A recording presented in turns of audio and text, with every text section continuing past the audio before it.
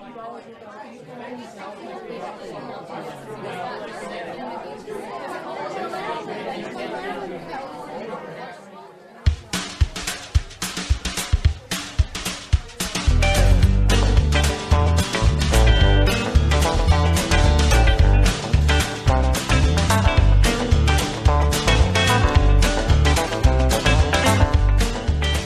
time for the Artist Friends Podcast.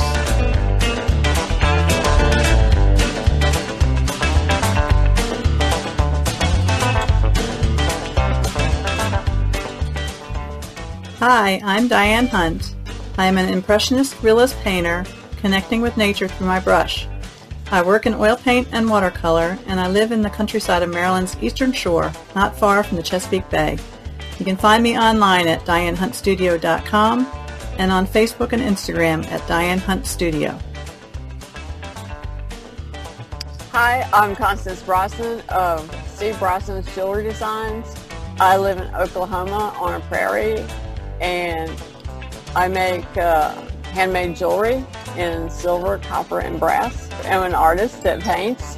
I paint pastels and in oils sometimes. Hello, this is Clyde J. Kell. I'm the host of this podcast. I am a emerging representational artist. I do historic renderings, seascapes, landscapes, volcanicals, birds, and whatnot, with a tight illustrative hand in watercolor, pen and ink, and acrylic paints. And I live in Oklahoma City.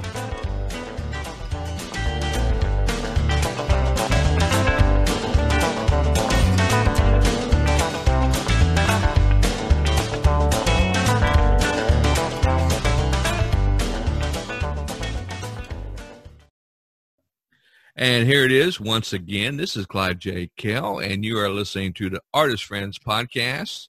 It is Monday, March the 16th in coronavirus pandemic country. And this is episode 38. And my artist buddies, best buddies, Constance and Diane are with me. And because we do these things virtually, we don't have to worry about infecting each other. Hello, Diane. Hi, Clyde. Hi, Constance. Hello, everyone. Hello, Constance.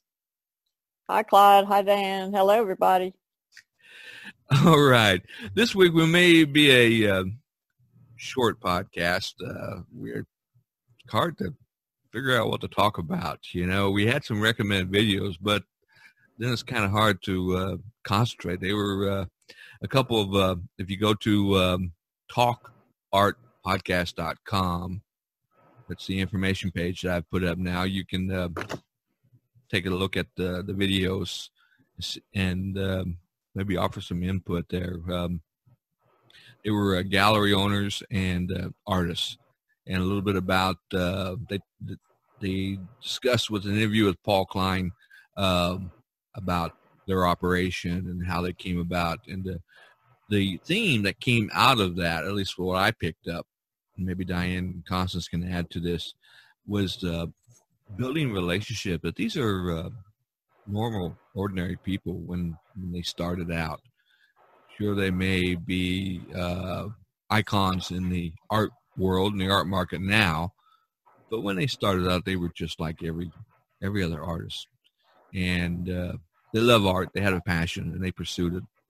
And so when you feel free to contact them, but don't do it in a used car salesman's manner. Isn't that what you picked up, Diane, when you watched them? Yeah, I mean, especially Joe Armheim, he was really talking about how he just started it as a way of keeping a connection with the art community and other artists, and he didn't really intend on it going like it did. It wasn't in his plans, really. And he just kind of did, change things up as things evolved, and it wasn't really, it was kind of a natural evolution of it, not a set plan that he had. So I thought that was kind of neat. Yep. Constance, you took the course with Paul Klein. What do you think about that? His philosophy on building relationships. What did he used to say? That the analogy I used to love. You remember the analogy when you're trying to establish a relationship with a gallery or a Yeah, you don't just go up to a woman and tell her you want to take her home the first time you see her, but a lot of guys do that, but usually don't get anywhere. You need to be nice to them and date them. Go visit them and tell them how nice their shows are and things like that. Yeah, I love that analogy. Get to know the owners. Isn't that fantastic? I love that, and I think that's what I enjoyed most about Paul Klein's course. I mean, our listeners are saying, "Oh, we keep promoting," and you can take his course for free. Before it was rather expensive, but he's put the videos, all the videos that he used to utilize over his 40-some years in the art business, interviewing the movers and shakers, and you can actually, if you go to, it's kleinartistworks.com, you can see what we're talking about, and they're all up on YouTube, so you can get the benefits of, Yeah, both of them were talking a lot about relationships and how important it is with the people and you help each other out, and the whole community kind of builds on that, and how important those are in your careers. Yeah, like Nora Dietrich, she, at the time of the interview, she was the director of the Evanston Arts Center, which I guess is a big art center involved teaching, and they had a small gallery, and they would hold shows for emerging artists, and they did quite a bit for the art community. Now I looked up her name, and now her current job is the director of the Newport Museum, and so and she's pretty much doing the same thing. I went to that website. I got the link on again, folks. You can go to talkartpodcast.com. That's www.talkartpodcast.com, and the links are all there of what we're talking about. Plus our outstanding interview we had with artist Sandra Heath last week. I've got last week's episode up there, and the information she talked about her workshop and things that are coming up. So it's a good information page, for what. Yeah, actually, her talk on about a gallery and stuff remind me a lot of Joe's. How his gallery kind of came about. I mean, they kind of did it as just to get people, connected and bring people into art galleries that don't normally go into galleries, I guess, and connect artists with people, and that it's kind of the same idea that he had. They're doing it a little bit slightly differently, but yeah, it's, just a way of connecting.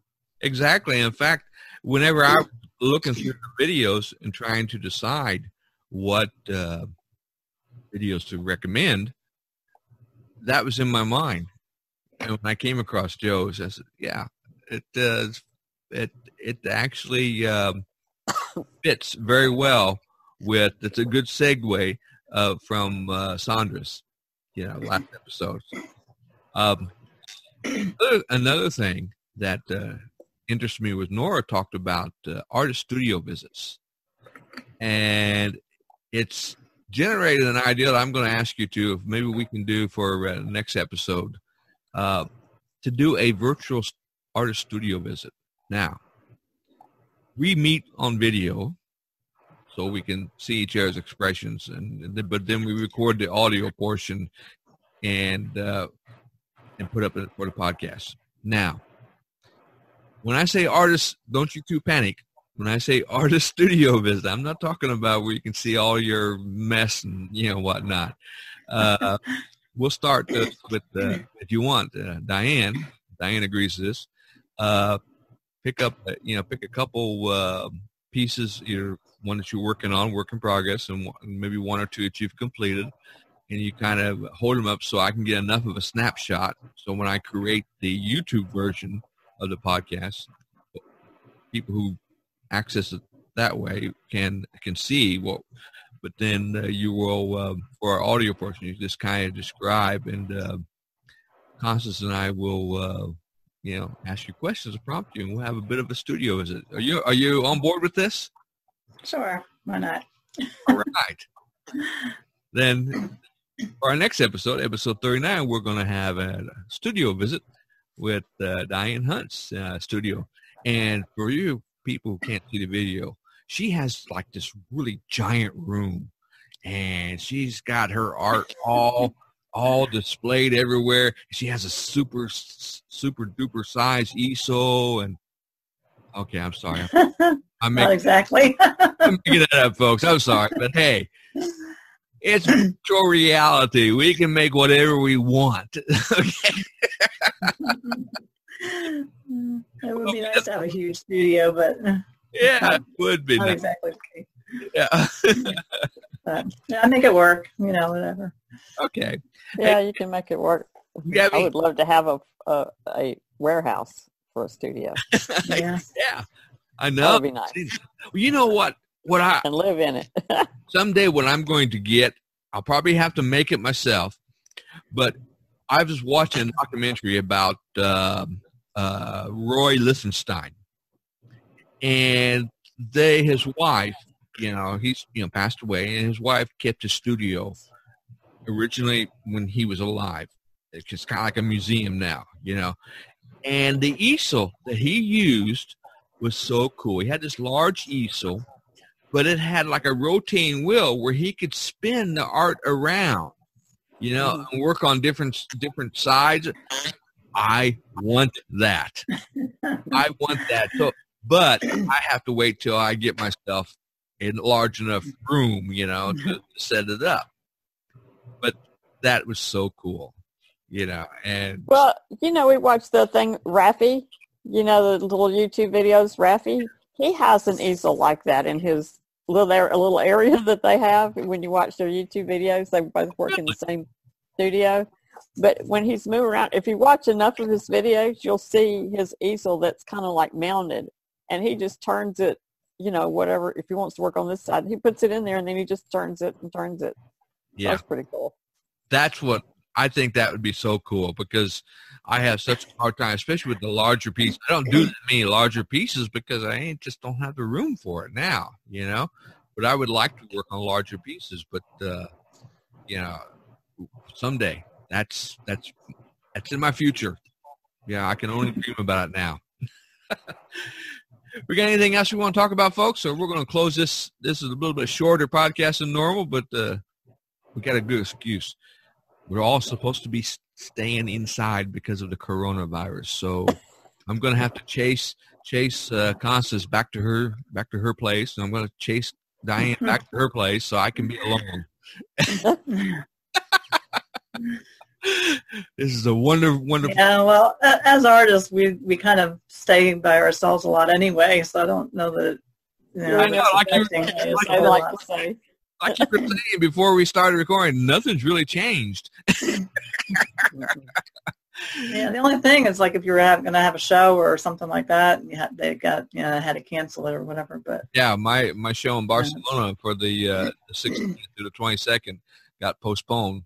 And I got a message today from the folks in Zurich. They advising that all their staff had made it back to Zurich, and that they're working with the gallery that was going to be in Barcelona. That possibly maybe June, sometime in June we'll have try to have the show again. They were very apologetic, and keep me informed, and everything. So they actually invited. They're posting on their website. Supposedly, I haven't looked at it yet, but they're posting videos, and they've invited their artists to post short videos of their work in progress. So I'm gonna create something and put up. there you go. have our own virtual show of our art. So anyhow, that's neither here or there, but. We all have to just be cautious, be safe, be wise, and don't panic. There's no reason to go and run to the store and buy tons of toilet paper and tons of food. It's all going to be there later on. This will pass. On that subject, we follow Gary Vaynerchuk quite often, and I think some people think that he's just a hardcore capitalist.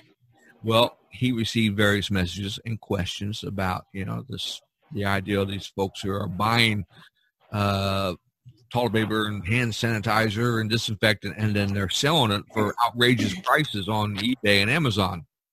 His thoughts about that. And here's what Gary has to say. And this is so important. This also applies to artists too. It's so important.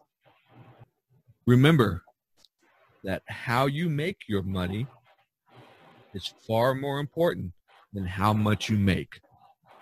And let me say that again so it sinks in. Remember that how you make your money is far more important than how much you make. I think those are good words of wisdom from Gary Vaynerchuk. So we will close out this episode. Say good night, Diane. Good night, Constance. Good night, Clyde. Good night, Constance. Stay safe, everyone. Good night. Good night, Clyde. Good night, Diane. Good night, everybody. Stay safe. All right. Thank you so much for listening to the Artist Friends podcast for March the 16th in coronavirus country. And this was episode 38. This is Clyde J. Kale. Bye-bye, everybody.